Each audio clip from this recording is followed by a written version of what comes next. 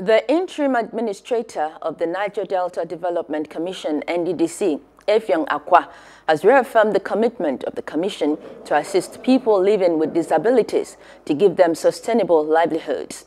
Speaking when he received a delegation from the Niger Delta Region Chapter of the Joint National Association of Persons Living with Disabilities at the NDDC headquarters in Port Harcourt, Akwa said that NDDC was committed to the well-being and overall development of members of the association. The NDDC Chief Executive Officer announced that the Commission would offer contract employment to one member of the association from each of the 9 Niger Delta states. I hope you know, as you are seated, there is an act that regulates the discrimination against persons living with disability. This was done by President Muhammadu Buhari in 2018. The employment of persons with disability, there is right now, because of the recurrent expenditure of Nigeria, Mr. President had directed that we should step down on full employment. So what we can do is that we will be able to give you a contract employment that could last for maybe 2 years. A contract employment to one person living disability per state for the 9 states. But let me, with the caveats, the caveat is that you people should be able to behave yourselves. Earlier in an address, the leaders of the group promised that the group would no longer be confrontational in making its demands. The job that we do here is interventionist program. We will not use contract as empowerment in my time as the Chief Executive Officer of NDDC. Rather, we will call on reputable persons.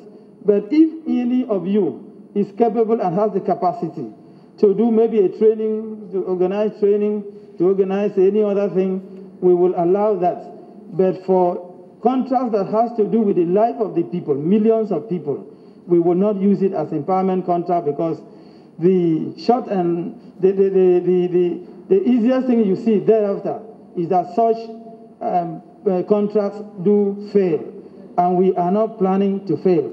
Even the contracts that were abandoned, I have been directed by Mr. President that all abandoned projects that have direct bearings with the life of the people must be completed. Employment.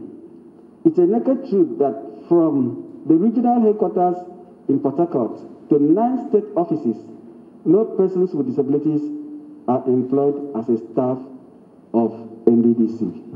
Medical services support. Disadvantaged group of persons living with disabilities need adequate medical or routine checkup, but lack of funds endanger their health. We use this opportunity to appeal for Director to consider application of persons with disabilities in accordance with National Commission for Persons with Disabilities in Nigeria. Hello, hope you enjoyed the news. Please do subscribe to our YouTube channel and don't forget to hit the notification button so you get notified about fresh news updates.